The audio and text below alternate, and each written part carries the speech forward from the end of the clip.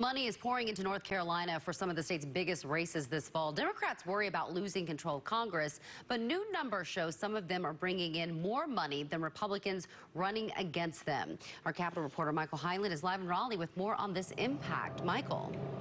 And this is going to be one of the key states that helps determine if Republicans take back control. And even as the president's popularity falls, some Democrats are still raking in money heading into November.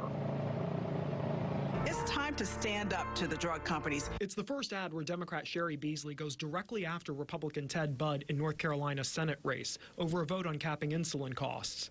Beasley has stayed on TV since the primary as she's raised millions just in the last few months.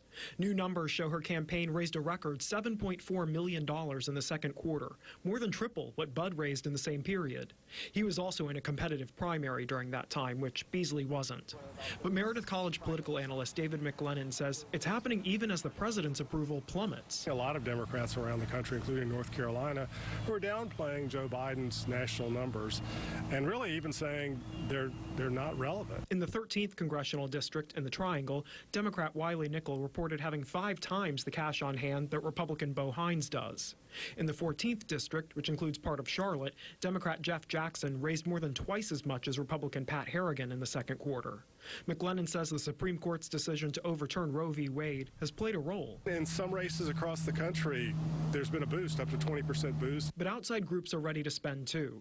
In the 2020 Senate race, Democrat Cal Cunningham raised twice as much as Republican Thom Tillis, but still lost. Open Secrets, which tracks spending, says outside groups spent over $222 million that year, triple what the campaigns did combined. The outside groups have so many different rules and regulations applied to them that make it easier for them to raise and spend money without reporting and other things.